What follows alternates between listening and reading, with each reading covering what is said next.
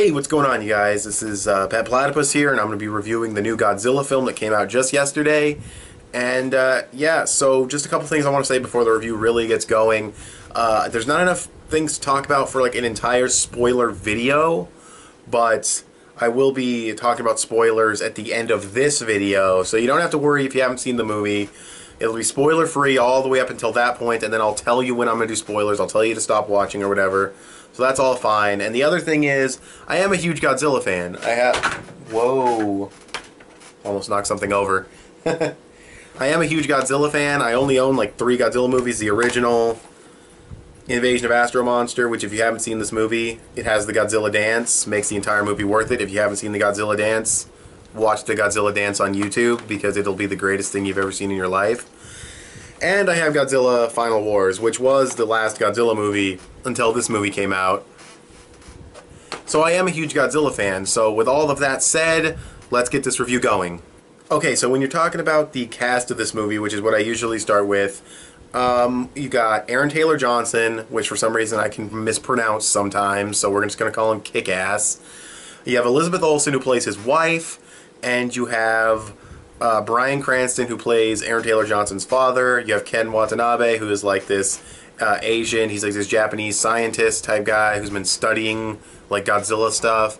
And then you have Godzilla himself. Yes, I count him as part of the cast. So yeah, when we're talking about Kick-Ass in this movie, Aaron Taylor Johnson, he is great in the movie overall, but his character is just kind of okay.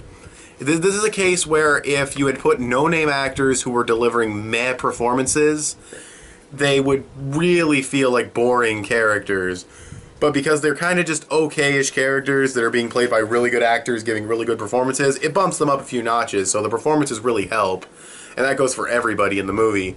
Outside of Bryan Cranston, who is, I guess I'll talk about him next, he just is a straight-up interesting character, a sympathetic character, and he just delivers a powerhouse, phenomenal performance. And then you have Elizabeth Olsen, who plays Aaron Taylor Johnson's wife, and she's fine in the movie. Like I said, she gives a great performance just like everybody else. She's not in the movie much. She's kind of just there.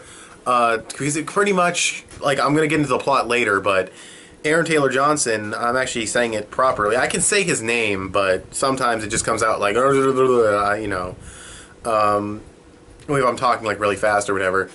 He's trying to get back to her, but like, you know, Godzilla stuff and monster stuff keeps getting in the way.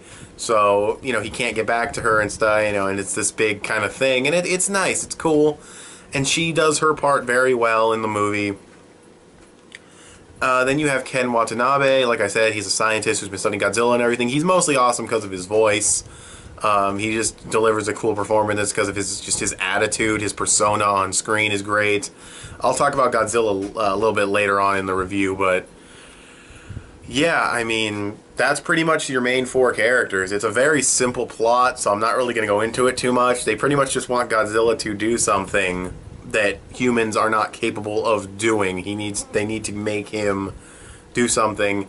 And like I said, there's also Kick-Ass trying to get back to his wife, and Bryan Cranston is like, you know, you've seen in the trailers, he's kind of uncovering this conspiracy thing, but that's mostly in the beginning of the movie. So yeah, and the last thing I'll say as far as cast and plot goes, because I kind of combined the two just now, Bryan Cranston is not in this movie as much as the trailers make it look. He just isn't. The trailers make it look like he's in the movie throughout the entire thing. He's like the main character. He's not the main character. He's not in the movie as much as they make it look. That being said, he's still great in the movie, and you can't really criticize a film because of how the trailers advertised it. You criticize the marketing department for that. So yeah, that's the characters and the plot of the movie. Like I said, I don't want to go too far into the plot. I'll say a few more things at the spoiler review, you know, because the trailers for this movie were pretty secretive for the most part, so I don't want to, you know, spoil the plot or anything like that. Yeah, so next we'll just talk about action. So action was pretty much fantastic. I mean, the film is just shot beautifully. The cinematography and setup for shots is just awesome. There's great tension in certain scenes. It's awesome.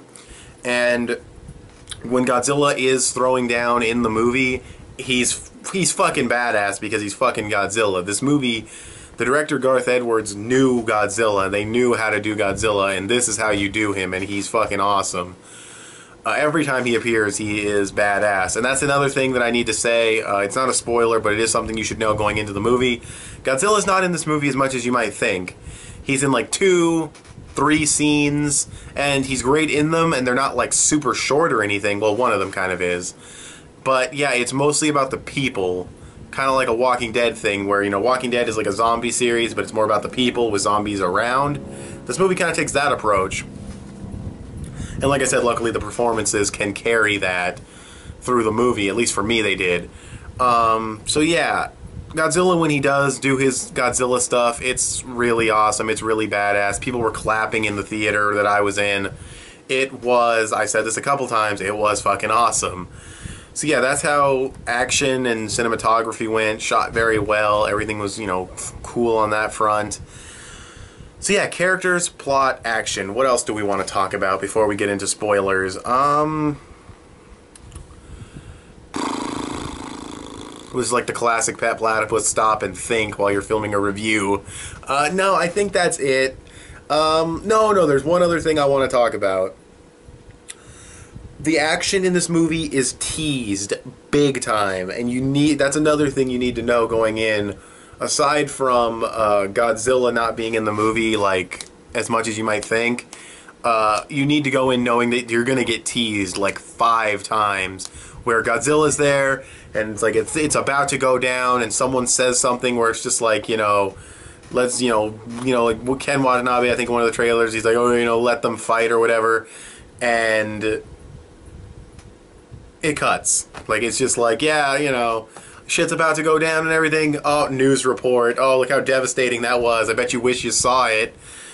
You know, this city is just fucking gone, dude. You should have seen this throwdown. I mean, it was just like, whoa. Godzilla was like doing stuff, and, you know, it's just, it was kind of like that. It was kind of like as soon as something was about to get going, it would cut, a door would close. It was, you know, it pulled that kind of stuff, and, I don't know how to feel about it. I like that I was teased a couple times. I started to get pissed off, but I do not consider that a criticism of the movie. The movie was teasing. There's nothing wrong with that. And I personally have a problem with it. I personally got annoyed by it. But I don't consider that. That's a very biased, you know, perspective. I'm not a biased reviewer. So I don't consider that a flaw with the movie. It's just something that might bother you as well. Unless you know going in that you're going to get teased, so it's fine.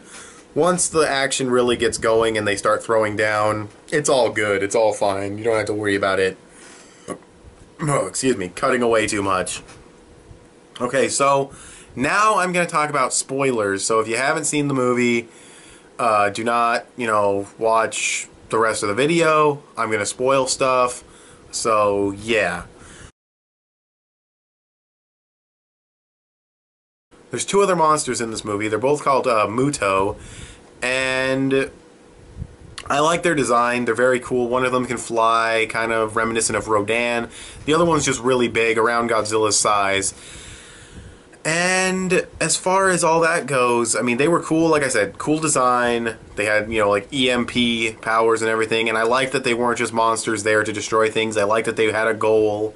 They were like a species that were doing something, like they were doing like a life cycle, basically. They were trying to have kids. And I thought that was really, you know, cool. I thought that was really nice. You know, you see them join together and they snuggle their faces and everything. And I'm not saying it's like adorable or anything, but they were, you know, they were fine in the movie. They weren't just monsters there to destroy stuff. They actually had a goal in mind. When their babies are in trouble, they actually run over to go see what's wrong. It's just, yeah, it's very well done as far as the monsters go. They had more depth than just, rah, we're gonna crush everything. So yeah, they were really cool. And Godzilla in the movie, I mean, the atomic breath, I mean, like, the atomic breath. I mean, let's just be real here. You see the tail light up, you know what's coming. You see it go all the way up his spines. He shoots it, it's badass. The scene where he slams the male one into the building with his tail and kills it. The second, I think he uses the atomic breath, definitely, he uses it at least 3 times in the movie, maybe just twice. But the second time he uses it, Oh my god, dude. Because I see him holding open the female's mouth, and I'm like, oh, he's gonna like do the King Kong jaw rip, and that's gonna be cool.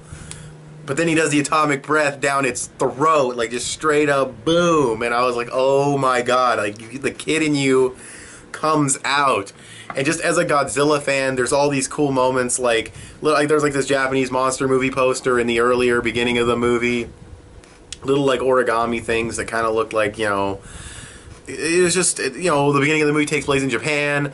You know, when they're fucking up San Francisco at the end of the movie, there's like this really cool scene where the male lands on a pagoda and kind of destroys it a little bit. Because if you don't know, every single Japanese Godzilla movie outside of, I think, the first one, maybe even the first one, but outside of the first one, I think starting from the second, a pagoda gets destroyed in every single Godzilla movie. It's just kind of like a running thing, and this movie had that, so when I saw that, that was really awesome. And, you know, and Godzilla gets up at the end, he roars, and he goes back into the ocean. Just classic Godzilla ending. This was a Godzilla movie through and through, and I loved it. Now we'll talk about a negative to the movie that's a spoiler, and it's my only big problem with the movie, but it's not enough to take the review down. Again, it's a very biased opinion. It's not really about the review, it's just kind of like my own personal gripe. Bryan Cranston dying in the movie as early as he did, to me, was a little ridiculous. I thought his character was so much more interesting, so much more sympathetic, and he just gave such a great performance. And then to pass it over to his son, it was just like, like, he was so much better. Like, why couldn't he have been in the movie throughout? Why did he have to die and pass it on to his son, who is a much more boring character? I mean, like I said, Kick-Ass gives a great performance in the movie, and the character is okay, but compared to Bryan Cranston, it's a downgrade. It's like you wasted him you wasted that actor.